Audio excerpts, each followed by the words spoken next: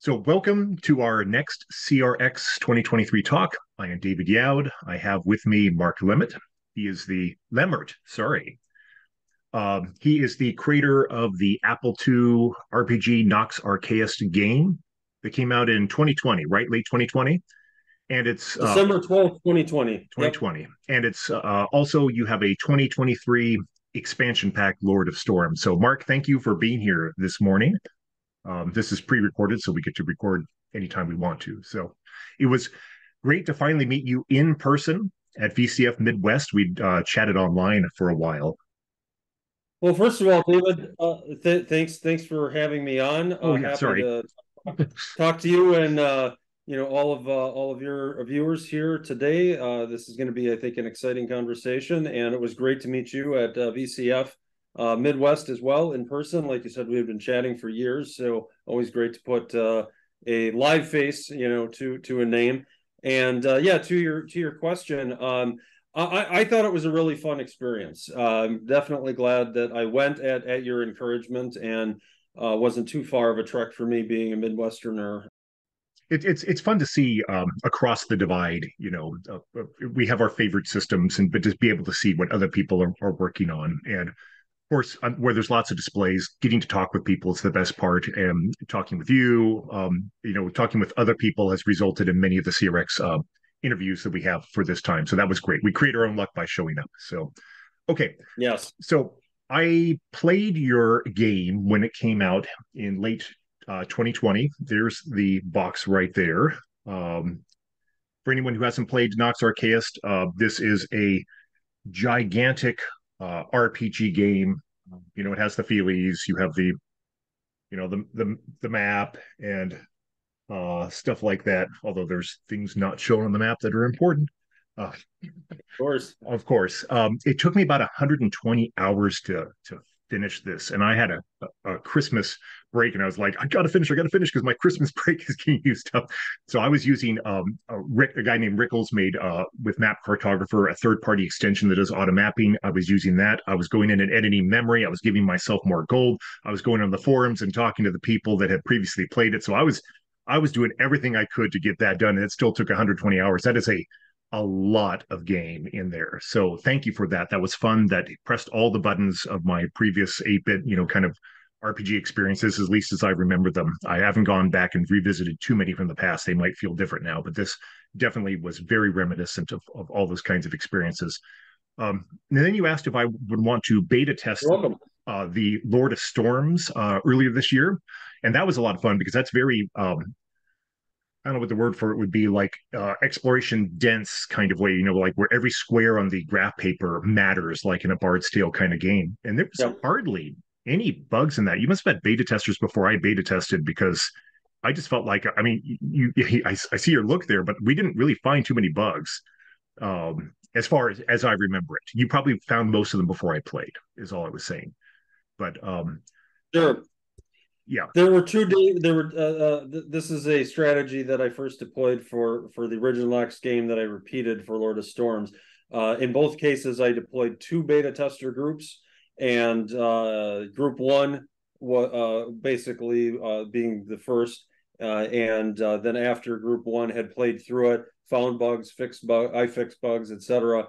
And I thought that basically we'd kind of gotten as far with it as we could, because eventually people remember the game, and yeah, it's not fresh eyes and all that. Then that's when I deploy group two to come in with fresh eyes and see, okay, what else pops up, or maybe some of the fixes on the group one bugs didn't implement as well as seen with fresh eyes, as like all that kind of stuff. And in the case of the original game and Lord of Storms, in both cases, group two went in. Definitely some things were found.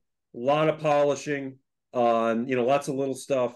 But in both cases, yeah, it was one where it's like, okay, there weren't too many like huge, big glaring bugs left, because those are the easy ones to find. So yeah, there were no that's, I think, what crashes. you experienced there without necessarily realizing how it all fit together in the development cycle. Oh yeah, I have no doubt that there was a lot of work done before I actually looked at it. I mean, we had a floor tile pressure plate that turned into a monster and stuff, and we were able to track that down. There were some big fun bugs, but yeah, between Yeah. GitHub and Discord, that was a great way of communicating and getting all that worked out. So, okay, let's transition into the deep dive technical talk that I talked to you about potentially doing. Talk talk. With a little bit of motivation for that. Oh, by the way, for anybody playing Nox Archaist now, it's a lot easier. You have a book of hints that's actually should read complete walkthrough that tells you everything.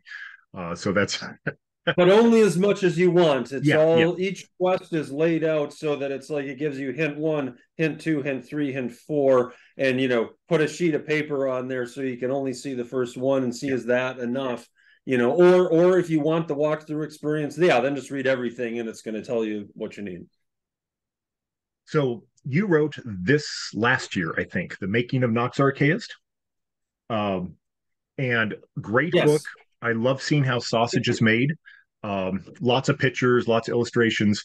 I got to this part in the back, and it is the tech talk. And I was like, ooh, finally, some technical goodness. And you gave me 6 pages, six. That was a huge tease. So I was really hoping that you could go a little bit deeper today. You hinted that you might be doing another book that is more technical in here. Is Beneath Nox Archaist or something like that? Can you talk about that? Yes. Okay. Yes.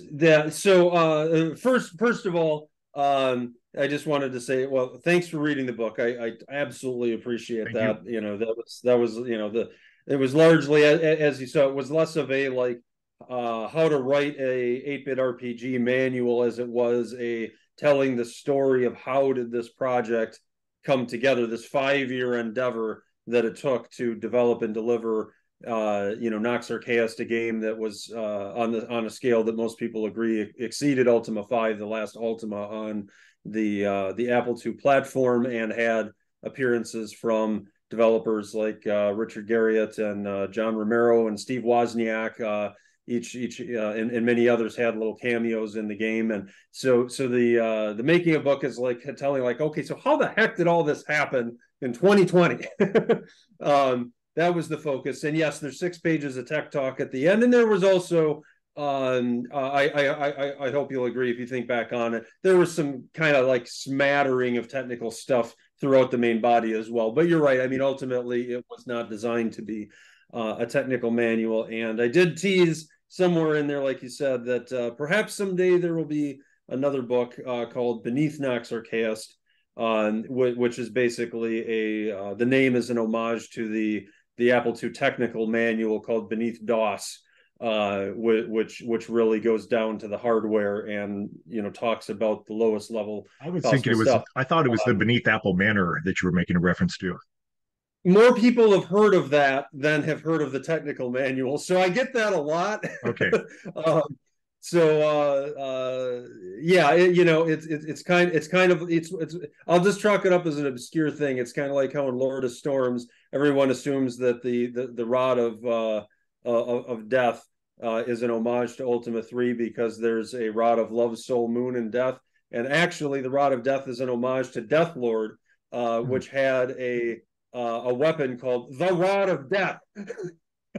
And I was like, I so want to do that.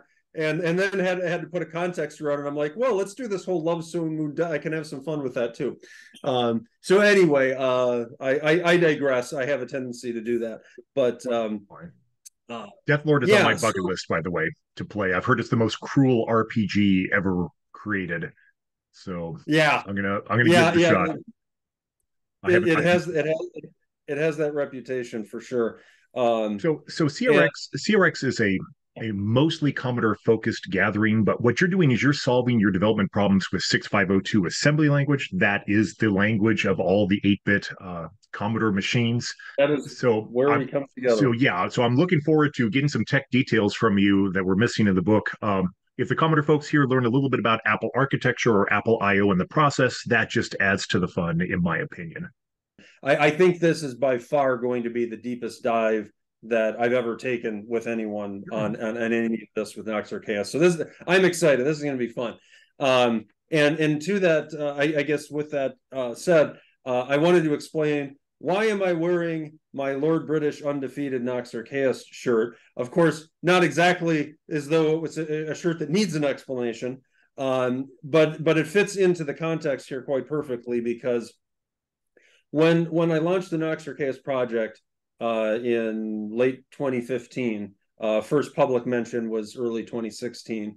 By the time of the first public mention of it, at least, I had crafted a mission statement for the project, and it went off the top of my head. It still exists on the noxarchaist.com website today, but off the top of my head, it goes something like this: we're going to try to explore what might have happened if RPG development had continued at a commercial large scale past the end of the 1980s. Like, let's just pretend that the PC and Mac revolution didn't happen, and development had just continued.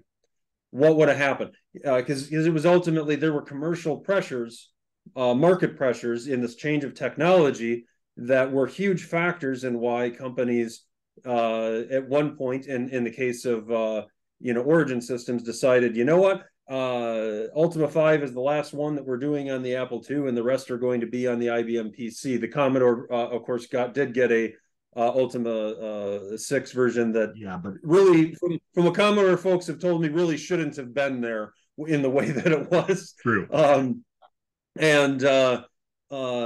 So there were commercial factors that were driving that decision.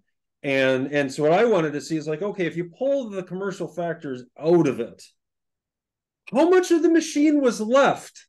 How much more could have been done? Because we had seen this decade over the 1980s where, the 8-bit systems initially were highly underused in their capacity, because this was a new industry. Developers were just figuring out how to do things. And yeah, over the 10 years, there were a couple of advancements that happened, on the Apple line. It went from the 2 Plus to the 2E for the 8-bits. 2GS doesn't count. That was 16-bit as far as, what I wanted to explore. So there were a couple of shifts up, but nothing that was like really huge. It was still a 1 megahertz 6502 throughout the Apple II 8-bit line. It went from 48K to 128K on the RAM side over that period. But really, I mean, we basically saw, much more so than the hardware was advancing, we saw game development itself was advancing in the techniques and the skill of the developers, both from a design point of view and from a programming point of view. Look at Wizardry 1 or Ultima 1 at the start versus Ultima 5 at the end. I mean, that says it right there. And that had,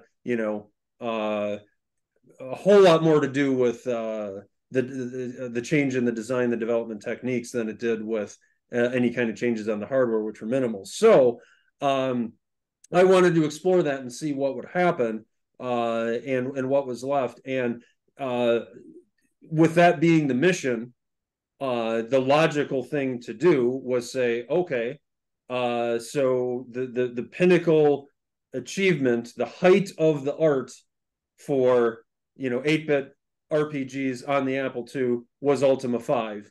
And, well, any 8-bit platform, if you don't count the Ultima 6 Commodore version, that really probably would not be considered as the pinnacle of anything, if what I heard is accurate as far as how it turned out. So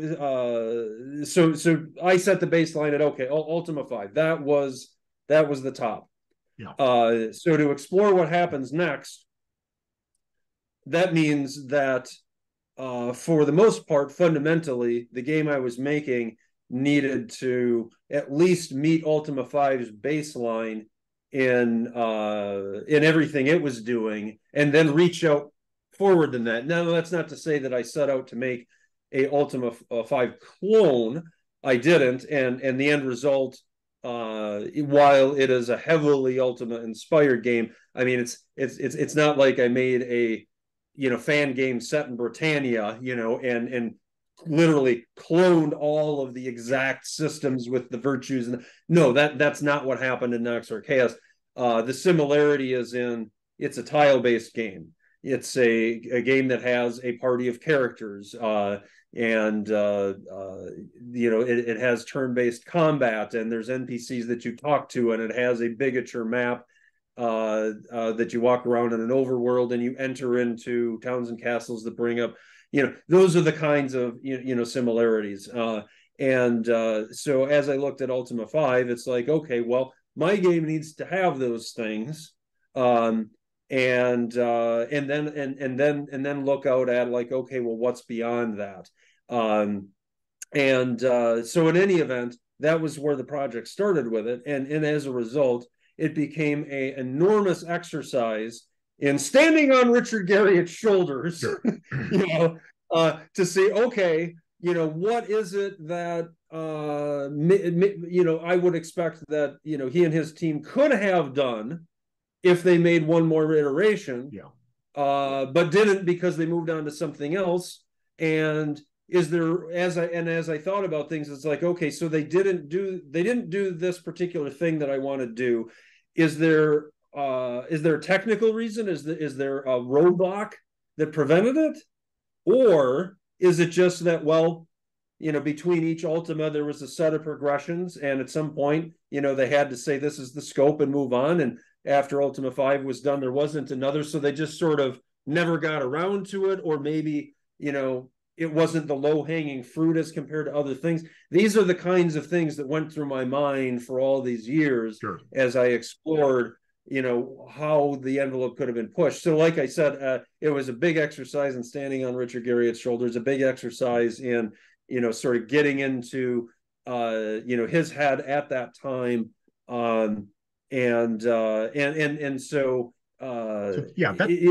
That's a fun focus. The Ultima 1, I think, came out in 81, and then Ultima 5 was 88. So there was this rapid fire. That is a breakneck speed, but they start to have more time between the releases, and the development team starts to go way up. And it had definitely hit the complexity point in 8-bit space, where I don't think they could have afforded the time to have pushed it on the commercial release cycles. They just had to move to the next boxes anyway. So going back and revisiting what could have been done, algorithmically or whatever, within the constraints of the memory, and with floppy disks having to serve up everything, because you guys stuck with floppies, which is admirable and impressive. So anyway, it's a good mission statement. Thank you.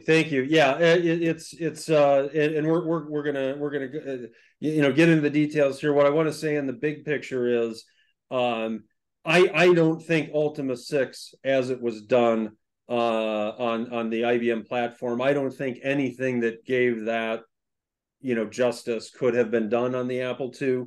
There wasn't a version of Ultima 6 that was, as many people know, was started on the Apple II, and abandoned at one point. They pulled the plug on it and then moved over to the IBM PC. I don't know how far that got. I do know that theoretically the source code still exists somewhere. I actually talked to Richard Garriott about it and asked him, and he said something to the effect that, yeah, he thinks that it probably does, because he's got these boxes and boxes and boxes of floppy disks, like in his basement, that came, from the origin days. And he said something like, yeah, well, back then, I was the version control. Every time, there was an iteration, they'd burn off a copy of floppies, hand them to me, and I'd throw them in one of these boxes. So probably in there, he said, I'm like, please, preserve this before the floppies die. But that's a whole other thing. So I don't know. And that's going, too far back. I wasn't going to try to torture him to remember the details, but I don't know how far that got, but just based on the experience that I've gone through here now, I think I'm in a pretty good advantage point to know what's possible, on the machine. And I don't think that anything close to Ultima 6, could have been viable. So what we ended up with Nox Archaist was, I believe, a successful mission in pushing the boundaries. And what we ended up with, from as measured by a gameplay technology standpoint, I clock it in. It's somewhere in between Ultima 5 and Ultima 6. Hard to say. It's like, is it kind of in the middle? Is it more towards Ultima 5? Is it? I would say it's definitely not more towards Ultima 6. It's probably in the middle, or maybe still closer to the Ultima 5 end of the spectrum as far as the gameplay tech goes. But that's, obviously that's kind of almost a subjective measure in any event. So what we're going to get into, we keep burying the lead here, but is we're going to talk about some of these specific things that push the envelope, that took it out a bit farther. And so anyway, where should we start on that, Dave? You want to just dive in on one of these tech topics? So your book talked about a couple of topics. One of them was your pathfinding for your characters. I mean, clearly the characters in Ultima 5 have schedules. In Ultima 6, they have it. You said in your book you went with an A-star search algorithm. You also indicated that didn't become prevalent until the early 90s. So what were the challenges in getting that implemented in your game? Sure. Yeah. Well, that's a great one. So first of all, NPC schedules. That was something that Ultima 5 had. And so, in the spirit of the mission statement, I thought, okay, Nox Archaist needs to have NPC schedules, because that was a huge innovation between Ultima 4 and Ultima 5, and it's something that Ultima 6 had. So, excuse me, to achieve the mission, it's like, okay, we need NPC schedules to get to baseline, and then let's see if we can push it a little bit farther in some way. That was the mindset going into that particular project. And now, as far as challenges go, well, first of all, was that to my knowledge, and I'm pretty confident of this, Nox A-star is the first 6502 A-star algorithm ever written in a commercial game, and as a result had to deal with memory and disk limitations that were not nearly as much of an issue in the early 90s, when it started to become commonplace in the more powerful platforms. Yeah, it'd be interesting to see how the SSI. I never liked the hex-based war games, but they had to have something to pathfind on those too. It'd be interesting to see how they did that. But anyway, go ahead. Yeah, there's a variety of ways to approach pathfinding, and actually, I intended to touch on this a little bit as well. So essentially, a couple of the ways is you can hard code the coordinates. Simple as that, and you just got coordinate data that gets fed into a movement engine. That's very disk heavy. And the memory side, you could maybe buffer some of it in and out depending on your disk access speed, but definitely very disk heavy. If you're talking about long distance paths, if you're talking about moving 10 tiles, 5 tiles, it depends on the length of the path, but the longer the path, the more the data, et cetera, et cetera. And then what I was looking at in Nox Archaist was, 32 by 32 town map, like, okay, we're, got to transit from one side to the other, which was comparable to what was going on in Ultima 5 in terms of path length. So that's one way to do it. Another way to do it is record flocking points. And a flocking point would be like your basic NPC/mob movement algorithm in an 8-bit RPG is something that I call a magnet algorithm. I literally think I made that term up because I didn't see it anywhere and I needed something to call it. But it's basically like you got the player in the center of the screen, and you've got like a mob or an NPC somewhere else, and the algorithm runs for moving that. I'm just going to say NPC to encompass mobs as well as the friendly ones. And there's an algorithm run that basically says like, okay, compare the XY coordinates of the NPC to the XY coordinates of the player, and if X is for the NPC is less than X for the player, okay, well then take a move towards the player, or Y is less than, do the opposite. And whether you check X first or Y first is going to cause a predictable, like, well, if they can, they always go this way first. And with that, if they're just two fixed points on the screen, the NPC can just find their way there. works perfectly, except for when there's an obstacle in the way. Now, here's where I need three hands. If there was an obstacle here, you know, you got a wall, you got a mountain.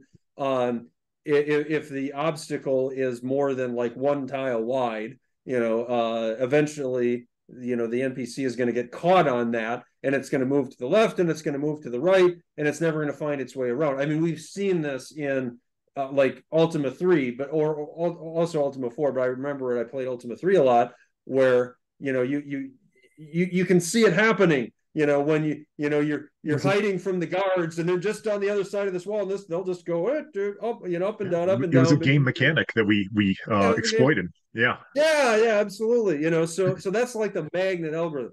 So the flocking point method of pathfinding is you manually, as the designer, define a handful of different flocking points along the path from point A to point B, and you design them with obstacles in mind, so that the NPC basically has one flocking point active at a time. And flocking point 1, okay, so they're going to magnet algorithm their way over to flocking point 1. Then okay, flocking point 1 is reached, so then in its data table for flocking point, it'll switch over to flocking point 2, and then the NPC will magnet algorithm over to flocking point 2. So you've got to design your map and pick your flocking points in a way so that the NPC can find its way around the obstacles, which it's a lot more difficult on the design side. It also, there's disk space involved there, because you got to store these data points for, the flocking points and things like that. Those are the two I'm thinking of off the top of my head. We kind of talked about three there, actually. There's quite possibly some ones that I'm not thinking about, and then there's A star, or something A star like, which is based on, you've got your source point, your destination point, and you essentially call the algorithm, you give it the source and the destination, and then the algorithm crawls around the map building a database of coordinates, and it figures it out. And after it figures it out and locks in a final path, then that final path can be stored in memory somewhere, and then the database gets flushed. Really, data tables. Database is certainly more glorified than what it actually is. The data tables get flushed, and the algorithm can then calculate on a different set of coordinates. So that approach, what I saw with that was, when evaluating these options, was that, okay, well, that's going to be CPU intense doing these calculations. When's that going to happen? They're not going to be fast. And it's going to be memory intensive, because you need to have these data tables for building up the path coordinates as the algorithm's crawling around and figuring it all out. So as was typical in many design decisions in Nox Archaist in this kind of game, it wasn't necessarily clear at the front end. It's like, okay, I see a couple of different solutions here, and there's trade-offs to both, from a memory disk CPU perspective. And I had to think about those trade-offs, think about it in the context of the game engine as it already existed, because this wasn't the first thing that was done. By the time I was doing Nox A-Star, or dealing with the pathfinding, I already had basically the graphics engine was already stood up. We could walk around the map. We could even enter towns. I think that was the extent of it. And then the pathfinding came in, but there were big chunks that were already laid there. So I had to look at what memory was already spoken for, and sure. All those things kind of played into it. And then I also considered, like, okay, well, which path is most likely to create a scenario where I can push the envelope and do something a little. How long are these paths that you're considering? It's easier to do a shorter path, obviously, right, from a memory perspective. So as you're figuring out your memory budget, you're probably also figuring out the maximum length a character can walk a path as well, right? Yeah. Well, right. And I wanted to be able to go from one corner of a town to another on a 32 by 32 map. Ooh. Okay, that's a lot of memory. Yeah, My that's my memory. I did a Python A star thing at one time, and an A star search, and there's a lot of variation in how people do this. So mine was just evaluating cost to move plus distance to location, and it starts to just flood fill everything, but it's always picking the lowest cost with like a min heap or a priority queue or whatever, however you implement it. Yep. Um, Yep. oh, that was probably challenging to make a keep a min heap tree in 6502 going, Well, right? Or did uh, you do it differently? so much of this was a hack. That Okay, that good. that's what That's how it should be. that's what that's why I say Nox A star is an A star-esque algorithm, because Good. to get the functionality I wanted, to do it actually, following like proper A star design, it wouldn't have been able to have been done on the Apple II Sure, of with course. the memory limitations. So what we have is A star-esque in the sense of, okay, well, it's pathfinding. It's an algorithm that tells you the path between 2 points. It tells you, so that's an important characteristic of an A star. It does it by crawling around the map based on some criteria and building a table of coordinates. That's very A star. And but some of the details of exactly how does it make its decisions, that's where it gets a bit hacky. Like, for example, I would love to have done it where it's like, okay, all terrain has different weights and it considers that when it's deciding, and all, which something by the point you get to Sid Meier's Civilization 1 in the early 1990s, it was doing that. But that was on the IBM Yeah. PC. Yep. So, they built Rome on 640K a day is what the book said there. So we're talking about 128 in a 1 megahertz processor. So nope, that wasn't happening. But what I did is I hacked in some logic that basically said, when it's evaluating the coordinates, because at any given point, it's in the brain of the algorithm is in one tile, and it's looking at 4 different options fundamentally as to where it's going to move the algorithm brain to next. Without going back to the database saying, I'm stuck, I've got to start over somewhere else, because it can crawl itself into a dead end, and then none of the 4 options are good, and then it parse the table and get back to a logical start to re-exploring. But setting that aside, when it's doing its thing, and what I call the algorithm brain is crawling around, and okay, so it's evaluating its 4 options. Well, first of all, it's not going to take the one that was the last tile it evaluated. It's not going to, won't do that, throws that one out, because that's where it came from. And imagine the algorithm brain is like an NPC walking. Imagine it that way, and if you're walking down a path, if you've got three options, directions that are open, then there's no reason that you're going to go back the way that you came yet. So it throws out the direction it came from.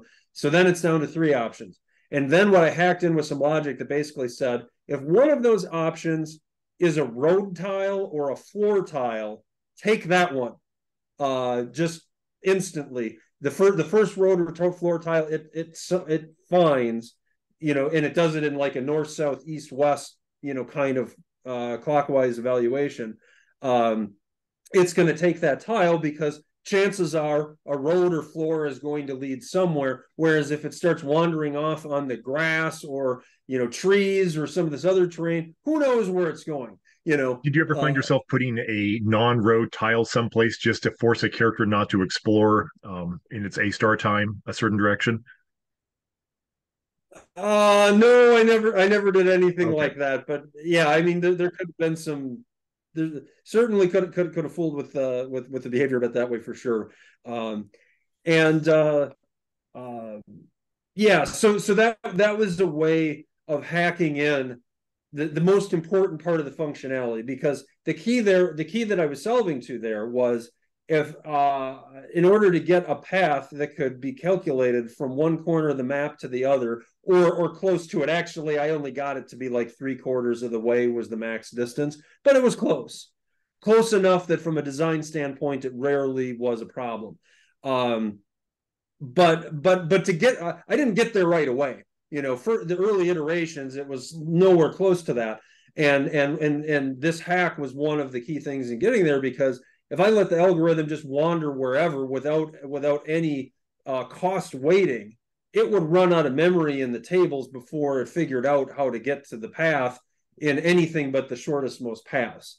So that's what I was trying to solve to, but recognize that there isn't memory to actually do terrain weighting in any sort of a proper way. And this hack to go in there and basically, just say, okay, if it's floor or road, go with that. Sure. That hack was enough to be able to get it efficiently moving towards the destination enough to get the the ability to calculate that total pass, along with other. I mean, there were other optimizations needed to get that too, but this was a big one for sure. Your book, I think it was your book, or maybe I heard you say this someplace else. It takes a lot of time to compute this.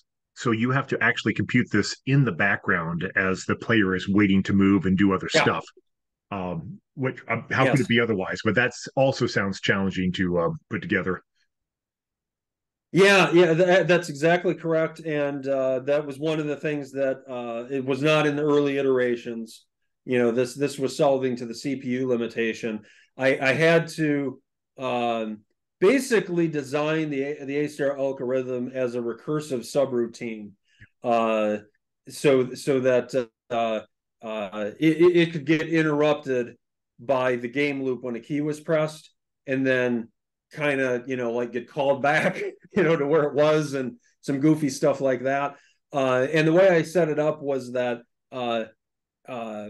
it was guaranteed on every iteration of the game loop, and it calls A-star. Would always calculate two path coordinates on whatever the current path was that it was working on, just to make sure that something got done. So like if the player was holding down the movement key, I wanted to make sure that each time a little bit got done.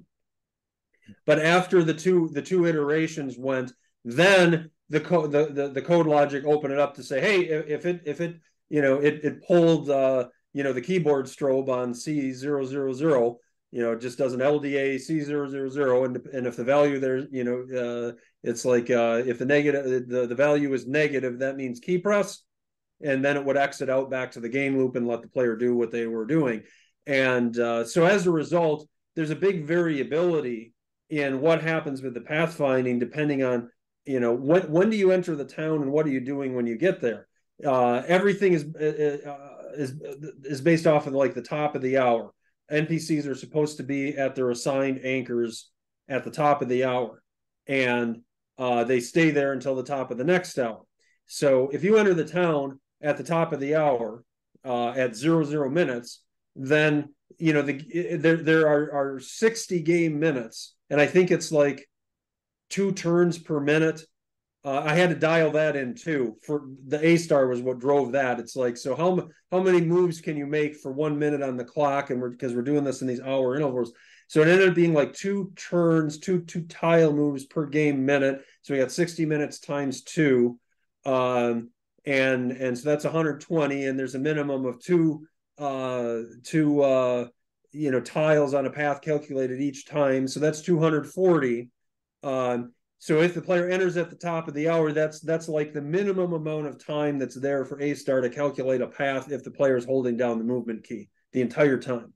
If they let off on that because they're looking at the pretty lake, or saying like, wow, was that a cow over there? And they're not, and their fingers not in the movement key, then there's tons more time. Sure. So the end result is, as a practical matter, you come in at the top of the hour, and A-star it's going to have enough time in any practical scenario to calculate through the pass that it needs for it's calculating for the hour that's coming up.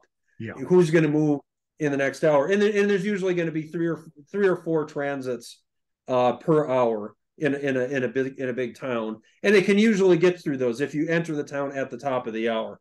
Or a little bit after, wherever. The other extreme is like, okay, you come in and it's like 11:50 a.m. It's probably not going to have those calculations done by the time the clock strikes 12. And the way the game handles that is an NPC that's scheduled to transit, whose path isn't done, basically just ignores it. It continues to do basically a random movement algorithm around its anchor point, just like it normally does. Yeah. And it just continues in that mode until its path is done. And once its path is done, no matter what time it is, it then executes off of that path. So it will happen eventually. And I thought, Cool. okay, so here, just simply by going down this path, I found a limitation that was actually a feature and a way to push things, in ahead from a gameplay perspective, because essentially what all this means, I'm showing you behind the curtain, but from a gameplay perspective, what this feels like is there's a little bit of randomness to how NPCs move. That's good. Maybe the merchant, doesn't show up on time, and like, oh boy, what happened? Did he stop at the pub and except for that one guard that had me stumped. You have a guard in some place which is blocking me, and he's there all for like 1 hour. I can't remember. It took me forever to figure that out. So there's nothing random about that. There is only one little time where he's gone and you can walk that path. You know what I'm talking about, right? Yeah, your Harad keep. Yeah, probably. Yeah, sorry, that was part of the puzzle, where it's a particular reason for it. But yeah, in general, there's this randomness that gets in there, and now let's compare to baseline. And this actually this touches on something else I wanted to. So one of the fun things that I got to do during development of the Nox Archaist algorithm is of course I had to learn more about how pathfinding was done in different games, and more specifically Ultima 5. Since the goal was kind of like, okay, well, let's move beyond that. That was the pathfinding example in a in an RPG at that point. So I spent a lot of time dinkering around in Ultima 5 and basically harassing NPCs.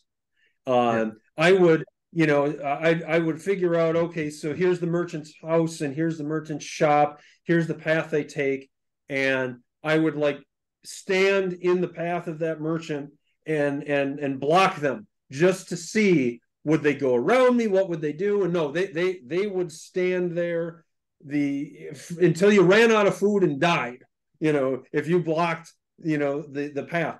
And I noticed that they always did it at the exact same time of day. There was no variance in it at all. And they always and they never moved around the player. Those were the characteristics that I noticed, as well as that if you barricaded the inn, where you got the innkeeper, if you barricade the inn with tables by pushing them around so that they can't get out, they basically can't get out. There's no way, they'll be trapped. But if you like wait for a while, to wait, it's like there needs to be a bed nearby. So I had to do this in a specific location, where I could like trap the merchant and then go, sleep for a few hours in a bed and then come back and see, oh, he had disappeared. He magically had, reappeared where he was supposed to reappear. So I was like gathering like all these characteristics of this, and concluded that likely what Ultima 5 was doing for pathfinding was hard-coded coordinates. Because if it was flocking points, they would have moved around me when I was blocking them. So it was, I think, likely hard-coded coordinates, which is disk heavy, and that can be shortened up by the length of the paths. I wasn't seeing NPCs going from corner A to corner B. They were much shorter, which would lessen the disk requirements. And then additionally, ultimately, everything's a trade-off. You can allocate more disk to storing more coordinates if you have less of something else, and there's all sorts of little micro decisions like that go on in there. But I have not looked at the source code to to confirm this, but I think that that's how Ultima 5 probably did it, was hard coded coordinates. In any event, so going down the A star path, when I noticed what I was wrangling with, what first I was thinking, this limitation. It's like, well, but if the player walks in at 1150, you're going to have NPCs that aren't transiting when they normally would. And then I thought, well, wait a minute, no, this is going to introduce some randomness to it. So that's really the and there's a couple other examples of it, but the one of the sort of pushing the envelope forward things about the Nox pathfinding is that NPCs do not transit necessarily always at the same time, which you can imagine creatively as far as like, well, did they sleep in? Did the merchant stop off at the pub on the way in? Or there's a variety of things that you can imagine around that, which are fun. Having this little extra randomness in there. And then additionally, another way was that inspired by my harassment of NPCs in Ultima 5, where they would just, you're blocking their path, and they'll just come up to you and stand there. They will never move around you. They will never say anything. They'll never do anything. So I wrote some code in Nox Archaist to detect that condition, and number one, have the A star instead of just, because we're now in the movement engine, and it's basically reading off the final path stored in memory somewhere that A star calculated. So the movement engine, when it's basically just peeling off the coordinates one by one that A star had provided, if it detects that it's blocked, and it's blocked by the player or another NPC or something like that, because theoretically it should never be blocked by a wall or something like that. But it's basically, if it's blocked, it then deploys a flocking point algorithm. It like sets a flocking point a couple of tiles ahead on the predetermined A star path. It'll just like skip X register index +3, sort of thing. No. Grab, the path coordinates, three increments down, declare that that's a flocking point, and then it'll move based on a magnet algorithm to that flocking point, which means that if the player is one tile, an NPC is one tile, and a magnet algorithm to a flocking point can figure out how to get around a one tile obstacle, because it's going to, even if you're on the same north-south axis, a magnet algorithm is smart enough to decide, okay, I'm where I need to be north-south, but I'm blocked, so I'm either going to move to the east or to the west and hope that my way is clear in one of those two. It can figure that out. Now, the player can be a real wise ass and say, okay, the NPC moved, to the east to try to get around me. Well, I'm going to move to the east too. Yeah. And then the NPC is going to move to the west. Well, I'm going to move to the west too. And I anticipated this because I thought this is exactly what I would do, in the spirit of how much fun I had harassing NPCs in Ultima 5. So I wrote some code to detect player harassment as defined by that pattern. It basically just tallies the number of times in a row, that the player was blocking them. And if it gets to like 3 or something, then it basically prints some text. Yeah. And the first text that I have a screenshot of this somewhere, was "beat it or I'll call the brute squad." Yeah. Oh yeah, everybody encounters that. The annoyed text. That's a great feature. I changed it to something else, but you did encounter that? Did you say? Yeah, I did counter text. I don't know if it's that exact phrase. It's been a couple of years, but yeah. Yeah, no, that was very cool. Yeah, I don't know the exact phrase either, but yeah. You were saying like, you're indexing your X register, you just go forward a couple times. I assume this means that you don't have any pathfinding at all in your gigantic 256 by 256 dungeons, right? Because that's That's too big, right? You said 32 by 32 earlier, so there's no pathfinding Correct. in the large dungeons. Okay, that makes sense. I, for those who don't know, But the there's a size of but. the overworld in Ultima 4 was 256 squared. That could be just a dungeon level in Nox Archaist. So it is a big, big game. Anyway, Yeah, absolutely. And there, everything you said is accurate. And I won't give too much. I want to give too much away here. I will say that there are a couple of areas in the underworld, or dungeon levels, if you will, uh, where we're 256 by 256 maps. There are a couple areas where pathfinding does occur with A Star, and the way that I did that is, um, there is a tile set.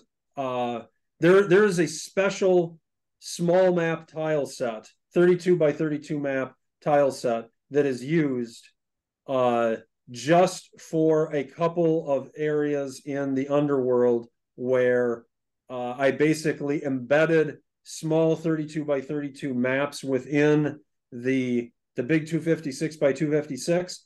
And I mean, they're technically all separate maps, but because it's a special tile set, when I was in the 32 by 32 map, I had access to stuff like cavern walls and cavern floor. okay. So I make it look like you basically cross a transition point walking down a cavern hallway, and you hit a transition point, and it actually takes you into a 32 by 32 map, Okay.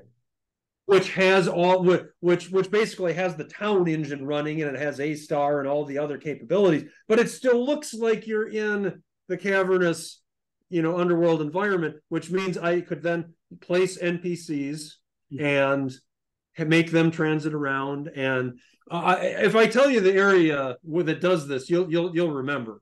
But I don't want to spoil it for anybody. While we're talking about these giant uh, levels, you mentioned in your book, again, getting back to this book, your viewport, I think is what you called it, the portion of the playfield screen that is dedicated to drawing tiles as opposed to the portion of the screen that's displaying statistics and things like that. And clearly, the larger that gets, the slower it is to update. And you have a 11 by 17 tile set Correct. dimensionality to that. And apparently, it was challenging to get that to go fast enough. Can we pivot over to what kind of challenges you had and how you solved that? Because that's I've Sure. seen a lot of games and some of them have very tiny ones as well, and they're picked that way specifically for performance reasons. And you have a gigantic one, so how do you get that to go efficiently? Yeah. That's in fact, if I could, why don't I just boot up Nox Archaist quick and show the Oh, size of the screen. I think oh, let's hope this works. So there you go. You got the screen up. yeah. So just to illustrate here, so this is 11 tiles deep by 17 tiles wide. And there's basically the only amount of the screen that is not used for the tile map is two tile widths here on the very far right for a little bit of information. And as David was saying, what was typical in the RPGs of the day would be they would have something. Actually probably one of the larger would be Ultima had 11 11 by 9, so the same depth, but width would only come over maybe about more like half of the way. And then the remainder of the screen, that's where you had your character stats and a little scrolling text window, things like that. Some games even went further with it, where it was just like a viewport in like a square in the upper left. And Nox Archaist was able to. One question might be is like, okay, well, where's the where's the stats information and all that kind of stuff? And that's another topic we're going to get into. So trust that there is an elegant way that that's handled. But talking about the technical topic that David that you had raised is like, okay, so there's a lot more CPU intensity, to what's going on here with a map this size, because every time the player moves, do we have sound? I don't know if sound's going to come through, but why not? Every time the player moves, all those graphics need to move, somehow or another, as well as animation is running. There's just a lot more. The bigger the viewport of the map, the more that's going on. So yeah, this definitely was a challenge, and there were several. I wrote a couple. I know I rewrote the graphics engine top to bottom at least once. Sure. And then there were several optimizations that I did along the path to get here. One of them was, and this one I would not call like a first by any means. One was, instead of redrawing the screen every time that the player moves, instead basically do a direct copy in video memory and scroll the data in video memory either up, down, left, or right, and then only draw a row or a column of tiles that's on the edge of the screen in the direction that the player is moving. Yeah. And I know that's been done before, but that was definitely something where it's like I didn't have that in initially, and it was like really painfully slow drawing the screen every time. So I got the screen scrolling in there, and at that point it was like how I would describe it, that it was in a state where it wasn't as crisp as Ultima. You could feel a little bit of lag, and and from a modern standpoint, I mean, there's like people that on Steam that play this game that never played games back in the 80s, but are into retro stuff for one reason or another. Maybe they came in the 90s or whatever. They play it, and to them it still feels laggy because they're used to much more modern system response times. But Ultima 5 was my baseline, and it was like what I was aiming for was bigger map viewport, because that's new, that's innovative, that hadn't been done. But it's like no, it's got to still be at least as fast when you move as Ultima 5, or mission wasn't totally accomplished there. That was kind of the thing. So when I got the screen scrolling part of it dealt with with the video memory copy, it was no longer like, okay, you look at your watch as the screen draws, but it still felt laggy as compared to Ultima 5. It was actually kind of later in the process when this happened. It was a teammate of mine that really pointed that out, and I said, hey, this really, can we do some more on this, because it's really just not quite there. And I'm like, I'm focusing on like 10 different things at that time, and come back to this problem. And it's like, okay, so what can we do on speed?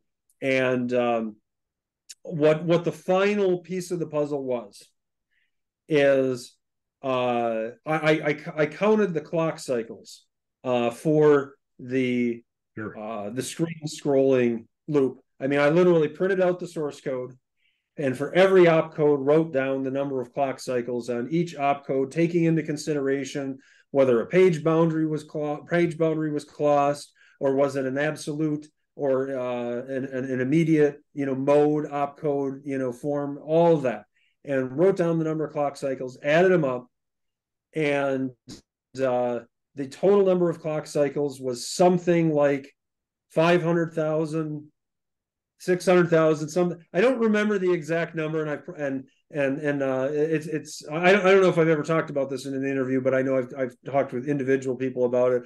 I whatever number I give is probably give or take 100,000 in either direction on it, but it was somewhere approaching of like, okay, we're talking about a half second here, because 1 megahertz CPU, 100,000 clock or a million clock cycles per second. We're talking about approximately a half second is going by, just when you move, and that's noticeable. By 8-bit standards is noticeable next to Ultima 5, So my mission, of course, was, okay, how can we cut clock cycles? And, there's a little bit of nibbling around the edges that I did and this and that. But here was the big one. Ultimately, a screen scrolling routine that's doing these video memory copies is a series of nested loops. If it's not, unless it's unrolled. Sure. You could unroll all the loops, and that's one way to get you some don't have speed. the space for that. That would absolutely have blown up the memory requirements to a point.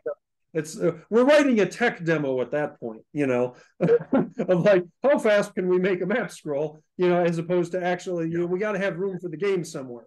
So unrolling the loops was out, and unless we unrolled, you could say, well, could you unroll part of them or this? Yeah, there wasn't really a good sweet spot doing some kind of a doing it half-assed as opposed to full-assed on the unroll side.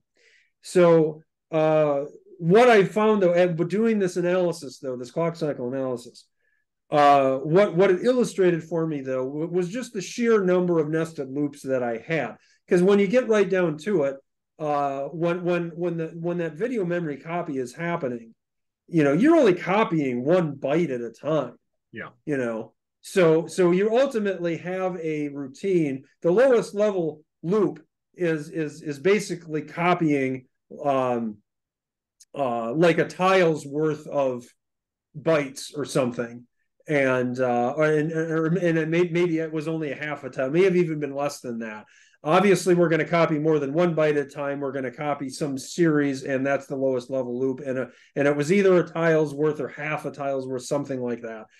And then above that, the next level loop, let's just say it was a tile that we were copying.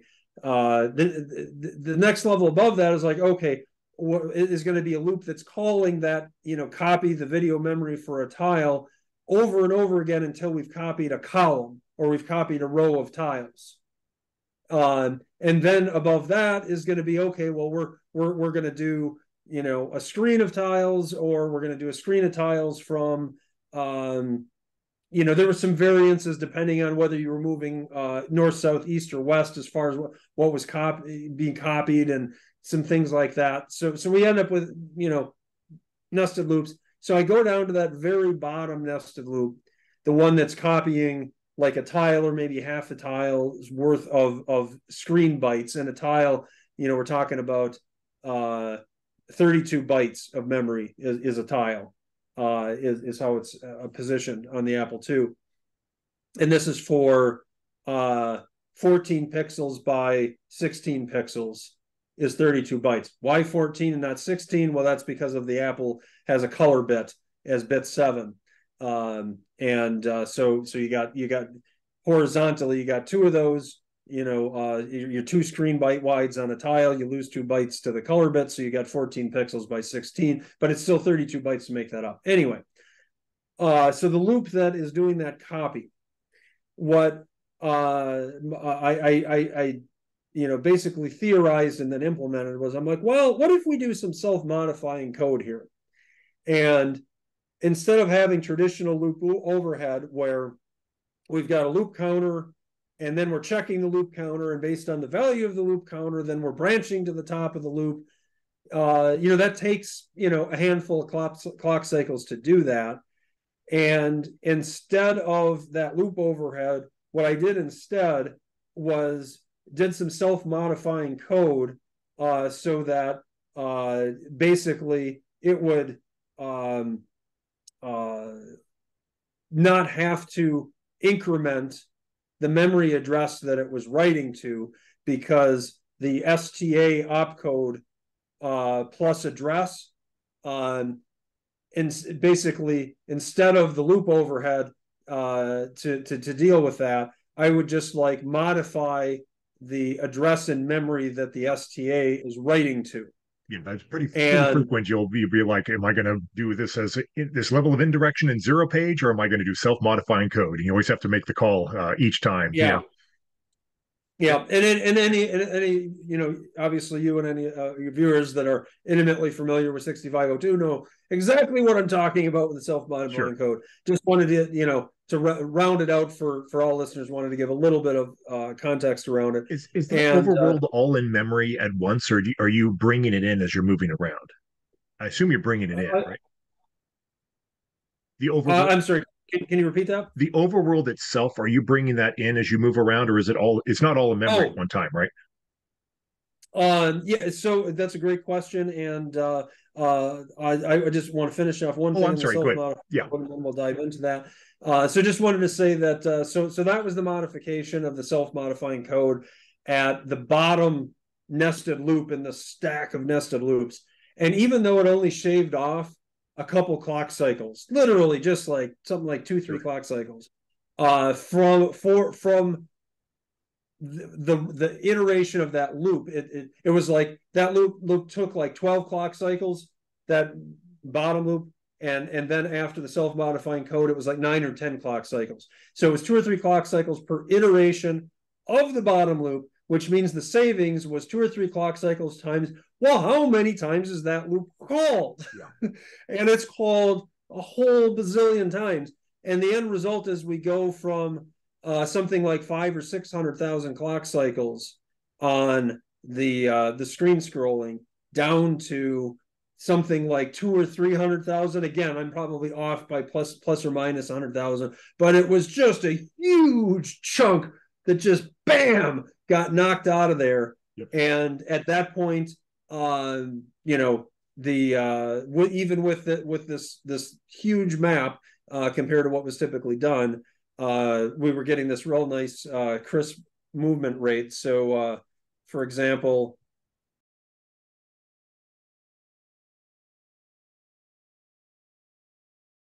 so the overworld is 256 by 256, and it is broken down into zones that are 16 by 16 tiles each. And there's a regional map that consists of 9 zones. So it's like, in other words, it's like 3 zones by 3 zones. You're in the center, and then there's 3 zones above you, 3 zones below you, 1 zone to the east, 1 zone to the west. That's the regional map. And so that's enough that you can never well, it's enough to make it so that you can never see off it. What ends up happening is that to put a button on your original question is, so that regional map is the only thing that's in memory. The rest is on disk. The map data is read off of disk in a compressed format, and it gets 9 zones get read in, and each zone as it comes in gets uncompressed, put somewhere in memory. So the end result is 9 uncompressed zones in memory. So I got a trade-off question for you on that then. In your book, you're saying you're using ZX7. I had to go look that up. Apparently that came out of the ZX Spectrum world. They've been doing that.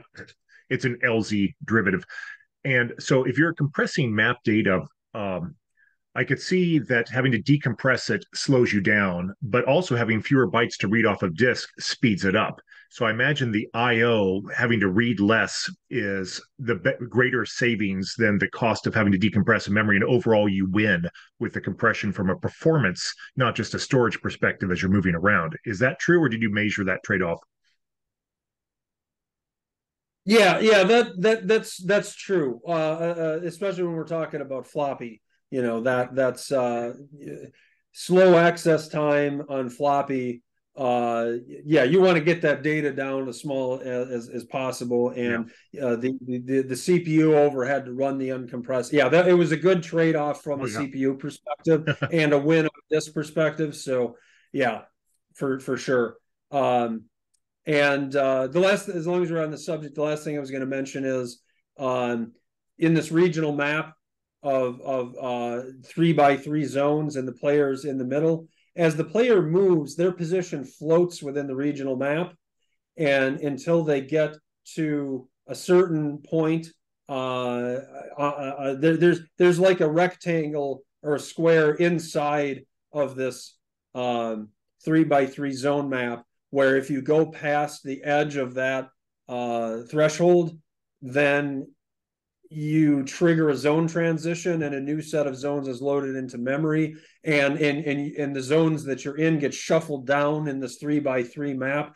It's essentially scrolling the zones, and so that you never look off the edge of the map data. Because if you look off the edge of the map data in a 8-bit tile RPG, you see a bunch of random tiles, which many of us have seen, like when a game crashes, or you put the wrong disk in the drive on some of the early games, and like Ultima 4, you put walking around in Britannia, put in the underworld disk, and all of a sudden you see this collage of tiles that appear in the game in some insane order. That was a great way to get special items in Bard's Tale in the storage. You just throw in a different disc. Yeah. Right. Yeah, because it could be anything, and what you're seeing there is a graphical expression of the hex values in a part of memory that the game did not intend to be map data. It's just, it could be part of the program, and that never happens in a properly functioning game in Nox Archaist, for example, because there's these zone transition boundaries that are set up that once you cross that, it refreshes the regional map in memory, shuffles you around, you never see it, etc. So, and even on floppy disk, when that zone transition happens, even on floppy disk, you don't notice any lag. You just briefly, there'll be a hit to the disk, you'll hear it, you'll see the light flash, but it doesn't really interrupt the speed that you're moving around. Well, topic to put on the stack, because I know you may not be finished with this one, just so we don't forget. I am. Okay. I'm done. So you had to stream a couple of things. I say stream, I mean the appearance of low latency as something is retrieved from the floppy disk. Some of your spell effects or something had to be very quickly streamed from the floppy disk. Is that right? Or is that not the case? Okay. Yeah, that's absolutely correct. And you had to do all kinds of custom floppy disk controller stuff for this game as well. Do you want to talk a little bit about that, or? Okay. Yeah, sure, absolutely. The Apple II floppy disk drive, as I understand it, is notably faster in disk access than the Commodore floppy disk drive. Even so, it was still a significant bottleneck from a development standpoint in what could be done. And when Nox Archaist started out, I was doing things in a fairly I guess conventional way, and I want to point out at this point that if I remember correctly, the Commodore disk drive has a disk controller like built onto the drive. Yeah, it has its own 6502 processor on the drive, so you can send it arbitrary code to execute in parallel and independent of the Commodore, yet still be able to coordinate, which was at the heart of some interesting copy protection schemes at one point. I bet, exactly. So on the Apple II, it does not have that. There is no hardware disk controller on the floppy drive. There is no second 6502 processor on there. None of that. So essentially, the drive controller is a piece of software in the Apple II's memory, and that interacts with the hardware. Which, to your point, there was a lot of interesting copy protection that was done based around all of that going on. So basically, the like Commodore games, I would expect, large commercial scale Apple II games in the 1980s did not use an operating system.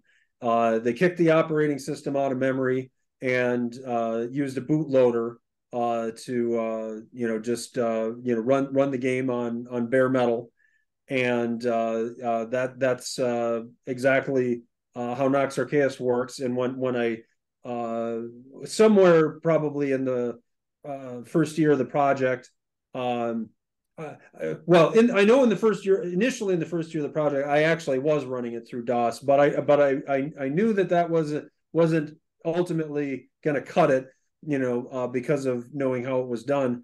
uh, and so I set out to write a bootloader to kick DOS out of memory and get to that level of functionality. And that was a really interesting and fun project because at the time, I didn't really know anybody in the Apple II community, and there are a few people out there in the Apple II community that know how to do that kind of programming, but I didn't know they existed. I didn't know who they were, and I was like literally spelunking through old news group postings from CompuServe, dated 1990, 1989, which were all Nice. rolled into Google Groups. And I'm like spelunking through these things, picking up little bits of information on like what's an Apple II ROM, how does it do the handoff to essentially code on a floppy disk, and then what does that code need to do, and essentially the bootstrapping process, which I don't know how it works on the Commodore side, but I'm guessing it's probably fairly similar, where ROM is going to read track 0, sector 0, one spot on a small amount of data off a disk. It's going to read that into memory, and whatever's in that spot of memory better be able to take it from there. And so the code that you put in track 0, sector 0 is basically just enough code to like read in another sector, and it can't be more than that because of some reason that I don't remember. And then you like read in another sector, and then that gets you enough code so that, all right, now you've got enough of a disk controller to be able to read in multiple sectors at a time. And you just you're just in these stages, you're reading in bits and pieces of a disk controller until you finally get to a point that you've got a fully functioning disk controller, and then you can actually read in whatever you want, such as the game loader, and actually get down to the business of getting the game in memory. And there's all these different steps to it, and I figured out how to piece that together.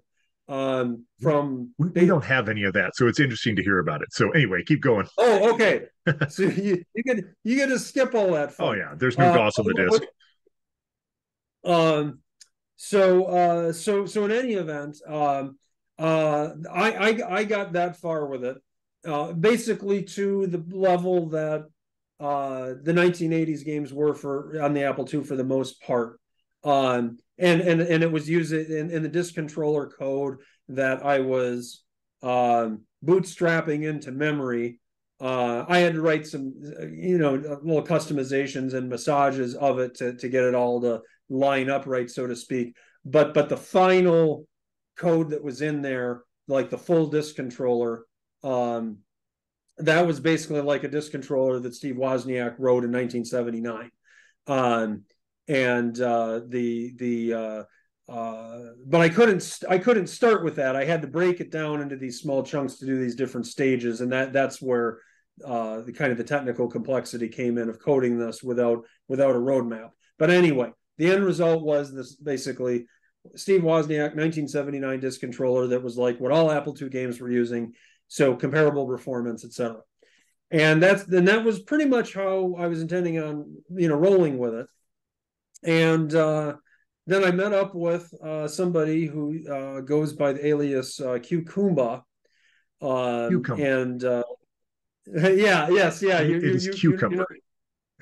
Yes, yeah, that's his little joke with it. Is that guy is bright, by the way. I was when I was working on my 6502 book, a lot of value when he proved that for me. So yeah, you got a smart one there. Yeah, he is, and it's not just me saying this. He has been referred to as basically one of the best 6502 assembly language programmers in the world ever. It would probably take like John Carmack or Becky Berger or Woz himself to give him a run. He just like thinks like the computer. He can run a 6502 assembly, complex 6502 program in his head, tracking the register values and the memory values and the bit flips, and come up with a result on the end and convert it from hex to decimal on the fly. And And I actually saw him doing that once at Kansas Fest at a copy protection cracking session that he and 4AM, another famous Apple II hacker, were doing. And it was it was just like watching him do it was a work of art. And somebody figured out what Peter was doing. Peter's his real name, Kikuma's real name. Figured out what he was doing, running the program in his head and doing these conversions. And he was like, giving audibles to 4AM, as he was looking at his console that 4AM was using to inform what he was doing. Someone figured out what he was doing. I didn't quite catch it. He said, like, Peter, did you just, run the program in your head and convert the hex to decimal and flip it around and spit it out back the other? And he's just kind of a shy, quiet guy by nature. And so he didn't say anything. He just kind of smiled as if to say, like, well, what, is there another way to do it?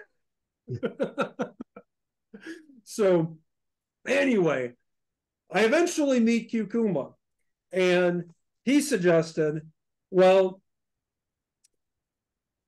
I could write a ProDOS driver for your game so that you could run the whole thing on ProDOS, and then you could use hard drive disk images, not just floppy, and there'd be all these benefits and all that. And at this point, I knew his reputation because we're on CompSys Apple II, where the best of the best Apple II hackers kind of hang out. And I knew him by reputation, like, okay, this is a serious guy. Didn't fully understand yet quite how brilliant he was, but and he's making this proposal. And at first I'm thinking, like, how can that possibly work? ProDOS, takes up this huge chunk of memory. It's basically as big as regular DOS. There's no way that there's room in memory for that. Unless you design the game around it to begin with, but then that's trade-offs. You're giving up something else, and the games back in the day didn't have the operating system in memory, so that's not a trade-off I want to make. And eventually I but knowing his reputation, I agreed to, like, okay, let's talk about it. And eventually I figured out that actually, no, he wasn't talking about having the ProDOS operating system in memory. He was talking about something else entirely that I knew a little bit about from reading the book Beneath DOS, the one that is the, Beneath Nox Archaist would be the homage to. And Beneath DOS talks about basically how does DOS interface with the hardware. And as a result, it's basically telling you, like, well, if you wanted to interface directly with the hardware, here's in theory how you would do it. And I say theory for a reason. So, for example, it's got a chapter that talks about how a bunch of what they call latch toggles work for the floppy disk drive, which are basically soft switches in memory, up in ROM, that it's if you do like an LDA or STA to one of these addresses, these soft switch addresses, that something happens because the computer. If you strobe the I/O register that is memory mapped, you get in effect irrespective of whatever the operand was with the instruction. Exactly. Yeah. So on the Apple II, there's a series of these soft switches in memory that are essentially it is the software interface point to the hardware that was built in by the hardware designers. It's like, we're exposing the hardware to you in the form of these dozen or so soft switch addresses. That's basically how it works with all of the Apple II hardware on some level, is it's all exposed through soft switches, or in the case of video memory, there's just a chunk of memory that's reserved. That's like the hardware is connected to it, and whatever you put there is interpreted as values that the hardware runs out the video port. But anyway, so for the disk drive, since the controller is software, these latch toggles, the book calls them latch toggles. Yeah, no problem. Yeah. Soft switches, latch toggles, treat those as the same thing synonymously, because they are. So the book talks about essentially using these soft switches to do things like power up the drive motor on the floppy drive, and then move the drive arm, stop the drive arm from moving, and it takes a bit for it to slow down and, actually land somewhere. Yep. And if you forget where the software, if you forget where the drive arm is, then here's a latch toggle to tell the drive arm to go bang against the side of the disk case, which makes the grinding noise, that we've all heard on the Apple II. I assume Commodore disk. Maybe they don't. Do they? No, oh, we do. We got the grind noise. They do.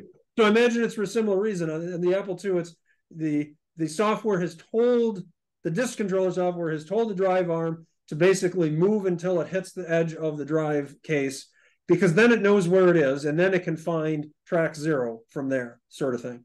So this is the granular level that you have to interface with the disk drive at a software level in the Apple II, because there is no hardware disk controller. You've got to write one in software, and when you write a disk controller in software on the Apple II, these are the kinds of activities that you're doing. Oh, and then of course there's a soft switch for, yes, let's actually read a byte off of the drive head, or let's place a byte on the drive head to be written. You have that too, but you got all this other stuff you have to deal with before you're doing that.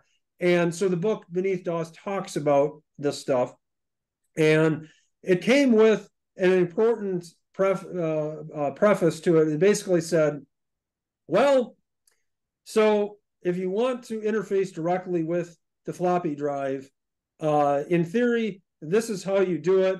But we don't really actually recommend that anybody does this, because Wozniak took care of this in '79. Just use his stuff. So, and this was one of the monumental things that Wozniak did. Was to, as you may know, is developing that floppy drive and then writing this controller for it and everything else. It was totally groundbreaking. So I had read this book before this conversation with Q Kumba, so I had some kind of general sense of this.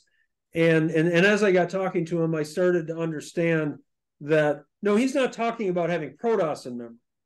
He's talking about writing a drive controller, a new drive controller that uses the soft switches described in this book, but writing it in such a way that it would understand the ProDOS file system format, so that without ProDOS in memory, we could read a disk image that had been basically formatted by ProDOS.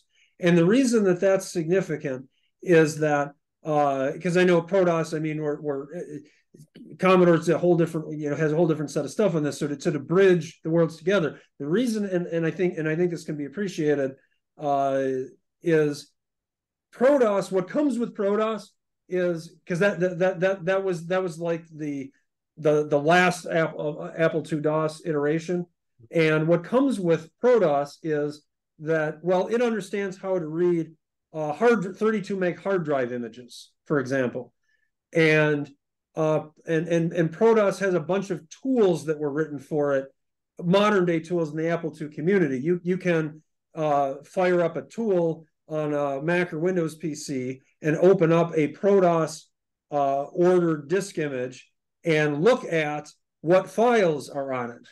Oh, and ProDOS has the concept of files built right into its file system structure. And with DOS 3.3, which is what came before ProDOS,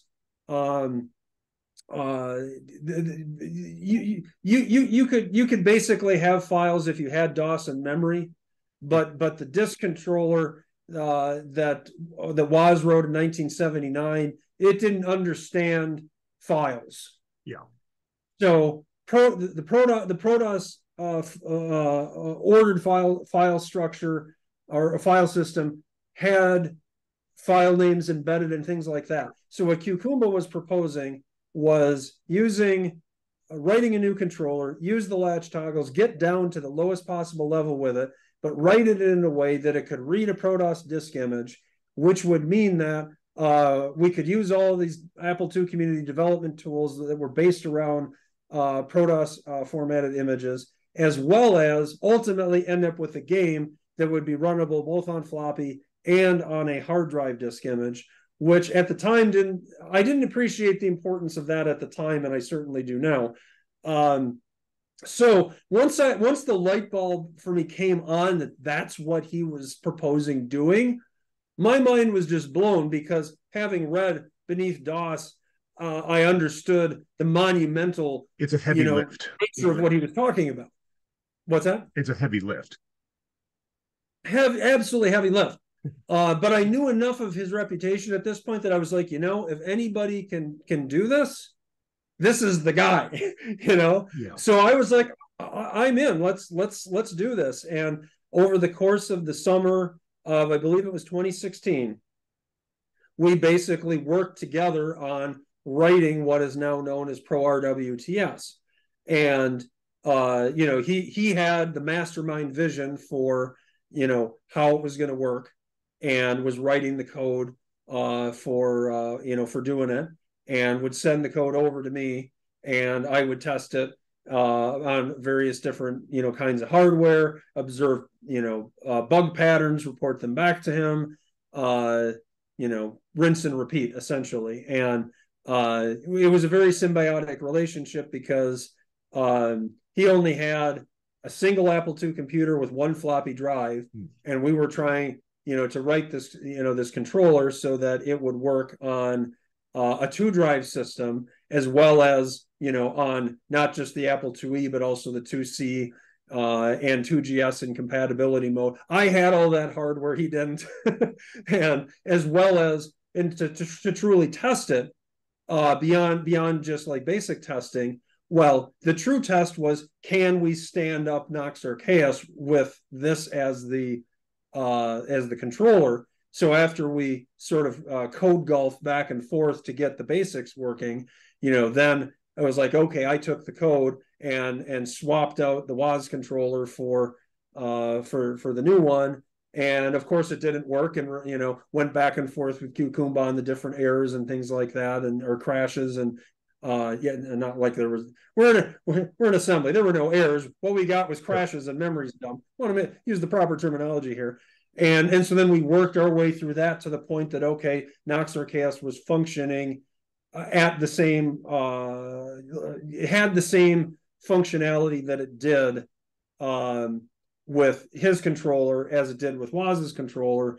We got it back to that point, and that was probably a 6-month process to easily to get it there. Sure. And there was fine tuning of Pro RWTS that was going on right up to like a couple weeks before release, because of just how finicky the floppy drive is. And there's different models of floppy drives, and the drive arm doesn't move at the same speed, and all that had to be taken into consideration. And it was actually kind of a nightmare, which is talked about in the Making of Nox Archaist book and how we got through that. But so connecting all this back, so the end result, which just blew my mind, was Cucumba not only rewrote Waz's disk controller and made it compatible with Protoss ordered file systems, he made it better.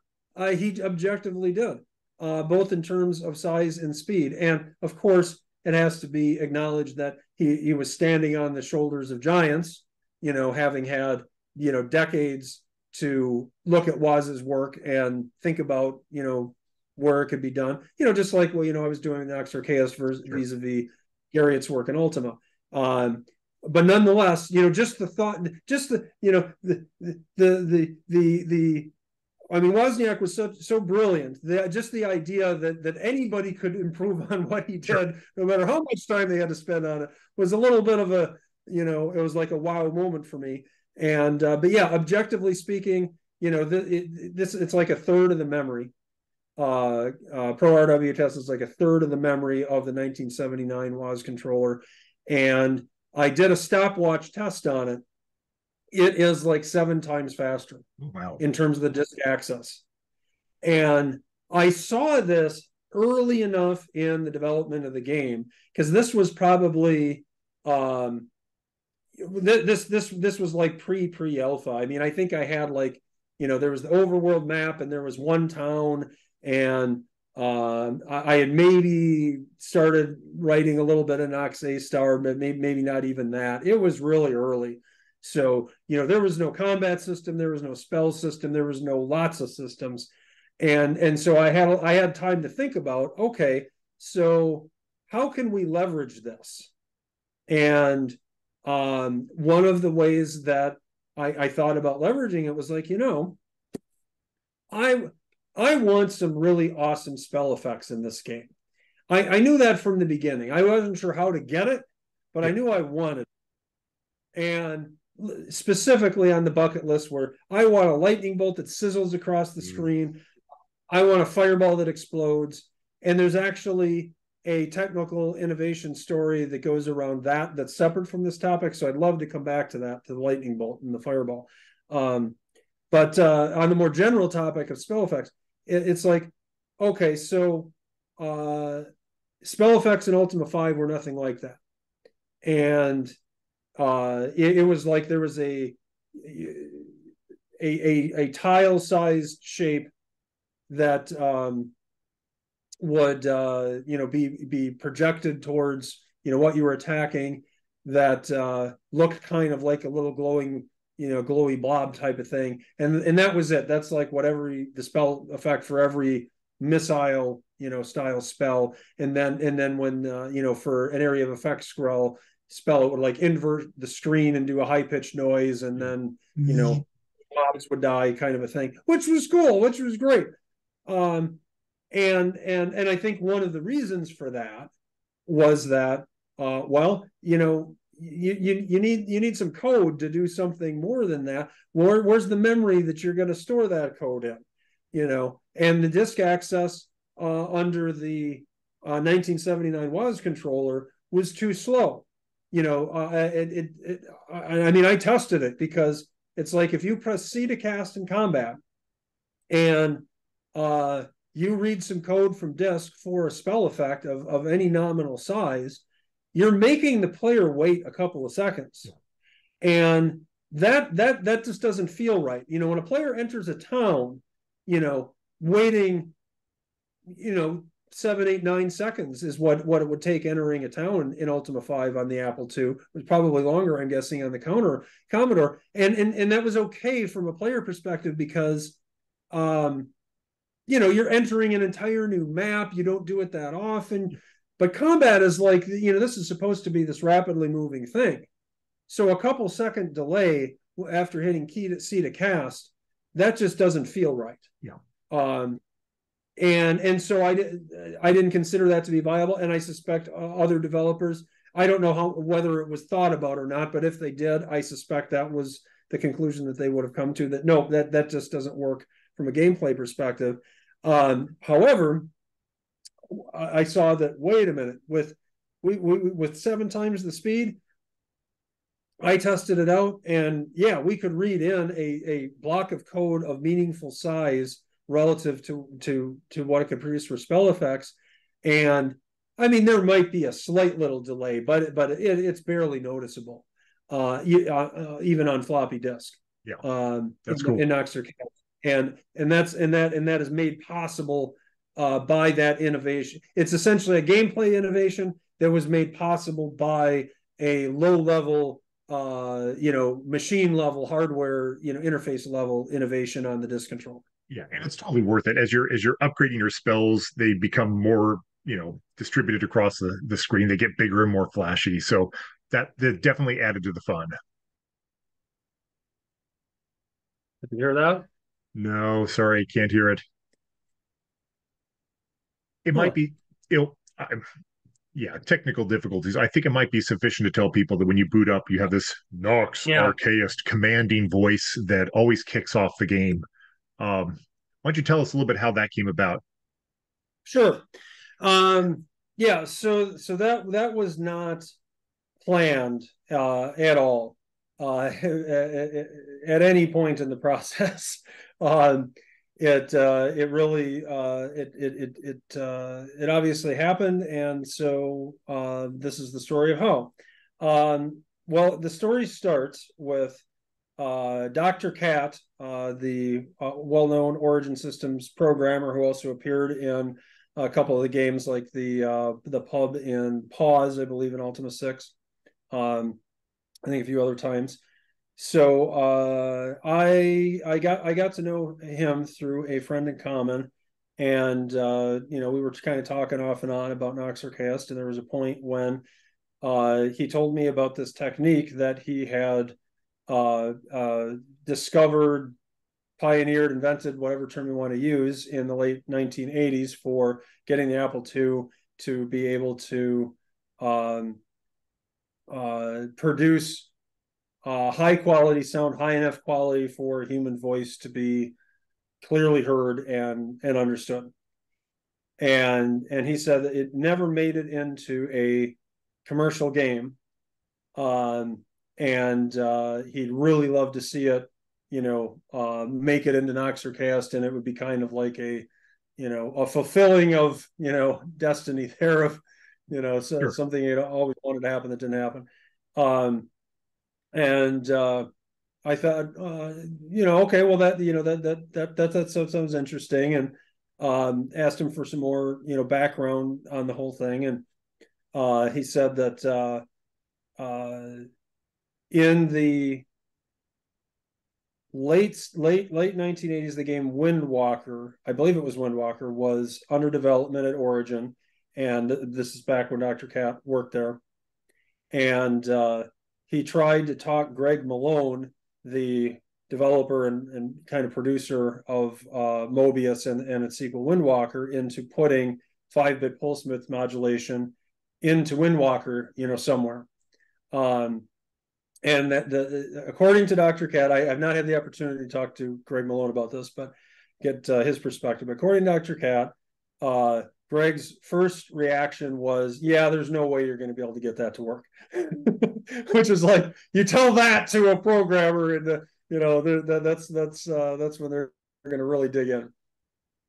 So Dr. Cat, digs in, was able to get his theory into practice and produce clearly sound, this crystal clear sound with 5-bit pulse width modulation. And I don't remember how much time had passed, but I imagine it was a while. And so he goes back to Greg Malone. They had according to Dr. Cat, Greg Malone, in fact, not only said he didn't think he was going to be able to get it to work, he bet him a cheeseburger on it. He's like, over the whole thing. High stakes. And yeah, gotta put the stakes on it. So Dr. Cat eventually gets it to work, goes back to Greg Malone, and whatever it was late stage in the development cycle with Windwalker. There are lots of considerations, and even though Dr. Cat did in fact get it to work, Greg Malone decided no, not going to put it in, and so Dr. Cat instead took it to Soft Disk Magazine and basically did a tech demo. Took it to I'm pretty sure it was Soft Disk. It was one of the computer magazines of the day, and they did an article on it, and like included it on the disc that went out on the magazine, and that was like as far as it ever went, as far as the public view. And more importantly, Dr. Cat notes that to this day, Greg Malone still owes him that cheeseburger. And that's pretty much where the story ends until his conversation with me about it, saying, "Hey, well, it'd be really cool to have this in there," and that kind of got me excited. The whole story of how it all went down, and thought, yeah, this would be really nice to to have something like this, and it was getting kind of late-ish stage in Nox Archaist to be doing something like that as well, but decided, okay, well, let's try to get this to happen. And one of the challenges was Dr. Cat had time to explain the concept of what he had done, but didn't have time to actually jump in and do the programming for it, or at least not all of it. He did offer to do a piece of it at one point, but not like the full programming and the sound creation, which has to be in the right format for the programming and for it all to work together. And I honestly didn't have time to do any of it. Nor did I personally have the sound skill to do it. Sound programming is a very special thing, especially sound programming at this level. And I knew it was not something I had the ability to do. Nor did I have somebody on the team that this was really their wheelhouse. I had one team member that maybe could have taken a good crack at it, but he didn't really have time to dig in that deep. And so ultimately, I ended up recruiting Chris Kenaway, who is a programmer in the Apple II community that is known for his tech demos. And he wrote like a tech demo on the Apple IIe where it was hooked up to the internet. There's some electrical engineer who is an Apple II fan created a like a network adapter card. I think it's called the Ethernet card for the Apple IIe to get it connected to the internet. And Chris Kenaway wrote the code leveraging that internet connection to basically have streaming audio and video in double high res graphics off of an Apple IIe. And of course, the graphics even in Apple II high res, is a far cry from seeing video on a modern computer. But you could kind of make out what the shapes were and things. And he even got Doom running through this kind of mechanism.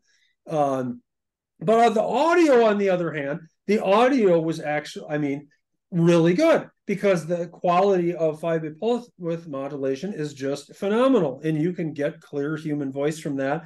And of course, you've got your data and your memory limitations, but since it was streaming off of this modern, built for the Apple II network card, you didn't have those constraints. The data just kept coming in, and it just kept cranking it out. So I thought, well, let's reach out to Chris Kenaway and see would he be up for doing this implementation. And he was. And I don't know to this day. This is getting off a little bit on some esoteric historical side of it, and I do want to talk a little bit on technically how does this even work. But I don't know to this day whether or not the Chris Kenaway's technique traces back to Dr. Cat's work in the 1980s, or if it was two people figured it out independently. I know Chris Kenaway learned it from work that a gentleman by the name of Michael Mann did in the 1990s. And there was a bunch of posts and things, in the 90s about it. And Michael Mann is still around. Chris might have even talked to him at one point. But that's where he learned it from. What I don't know, because I've never had the opportunity to meet or speak with Michael Mann, is did Michael Mann develop it on his own, figure it all out on his own, which he could have, or did he get a hold of the Soft Disk magazine that had Dr. Cat's tech demo in it and basically take that and build on it? I don't know, and it's something I'd be very curious to know, and maybe someday I'll have the opportunity to meet Michael Mann and ask him. But in any event, that's really just a historical footnote on the whole thing. The bottom line is it's the same stuff, 5-bit pulse width modulation, and how it works goes something like this. On the Apple II speaker is a very simple speaker. Under the case, it looks like something you can buy at Radio Shack. Commodore has much better sound capabilities in every way. The Apple II speaker is basically capable of being in two states. It's either on or it's off. And all the sounds you hear coming out of the Apple II are a function of turning the speaker on and off, on and off. And when you turn it on, how long do you leave it on before you turn it off? That's your duration variable. And when you're doing that, turning the speaker on, leaving it on for some period of time, turning it off, what you get is a square wave. And square waves, that produces the sound on the Apple II that, all we're all familiar with if we've heard an Apple II. And I apologize, I don't know that much about how the Commodore works for sound. I know it's better, but are there square waves involved there, David? Do you know? So yeah, the Apple II has a 1-bit speaker, so it's either this way or this way, and you choose the rate at which you do that to create a square wave of a certain perceived pitch. On the Commodore, there is no speaker built into the machine itself. It is sending the audio signal to your monitor or television set, and there's a special chip that has 3 oscillators and different waveforms and filters and a tact case, sustain release and ring mod and hard sinks and all kinds of stuff going on. It's a different animal, but what's impressive about the thing you're describing is what you can do with a 1-bit controlled speaker.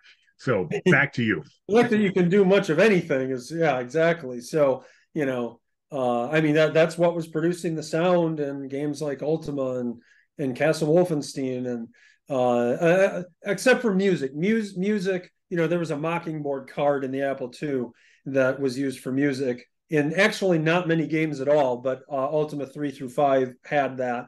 Any kind of music created off of the 8-bit speaker. I mean,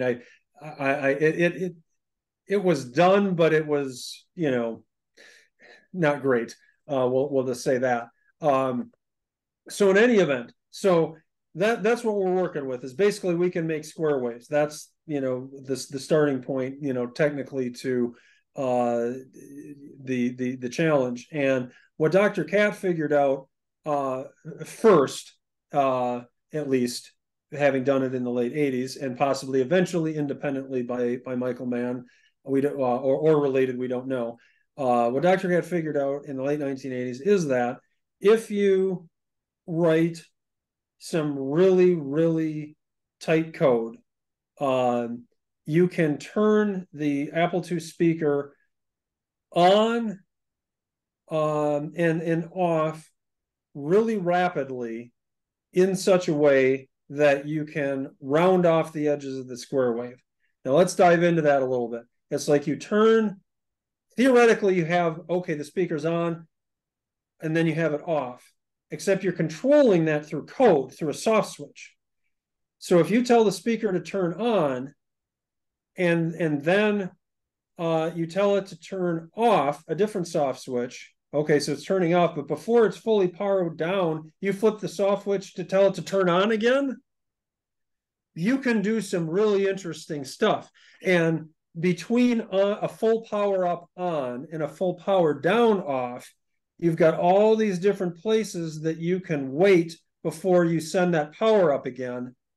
And that's where you get the granularity from that takes your square wave, rounds the edges off, which is the key to the subtleties of something like human voice being able to be clearly understood.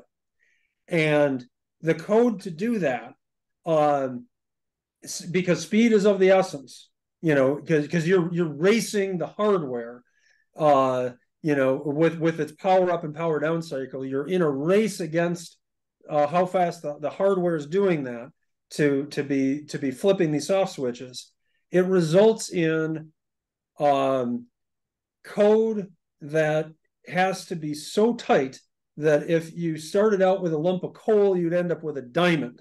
It's only barely possible, because it's just hitting up against the threshold where you just can't optimize it any further, and the 1 megahertz processor is just maximized in every possible way. I mean, we're talking about to the point that if you cross a page boundary where you've got opcodes that take an extra clock cycle if they cross a page boundary, that's enough for it to be not fast enough if that happens at the wrong place in the code. You have to use any pseudo ops to make that hit the unintended operations to hit those speed, or do you just use all standard 6502 instructions? It's all standard 6502. Okay. Yeah. So, thank you very much for this deep dive. Before we go, you have Nox Archaist 2 there in the background. Tell us a little bit about what the next game is. I assume you're going to get the chance to change your engine a little bit and do new technical goodness. Just give us a quick wrap up of when it's happening, and if people can help, tell us how that can happen as well. Sure. Sure. Well, a couple things. So, firstly, if you happen to be interested in the original Nox Archaist game or the expansion for it, you can get that by heading over to noxarchaist.com and clicking on the store link. They're both also available in Steam on Steam and Good Old Games, with a built-in emulator. The two books, the Book of Hints, Making Nox Archaist, those are also available on the website mentioned, as well as Steam and Good Old Games. Nox Archaist 2 is going to be a full sequel. It takes place in a region called Dragonsmere. The first game took place in a region called Isles of Windmar. These are two regions of a broader world called Valley. So what you can infer from that is Dragonsmere will have a completely different overworld map. And some of the goals that we have for it are to have more large portrait images in the game. Like, for example, when like if you make camp, there's this like a quarter of the screen size portrait image that pops up, and the merchants have portrait images like this. So we want to have a lot more of that in the game, is one thing we want to do. We're also completely redoing the statistical system, which is at, of course, like the core of the game loop.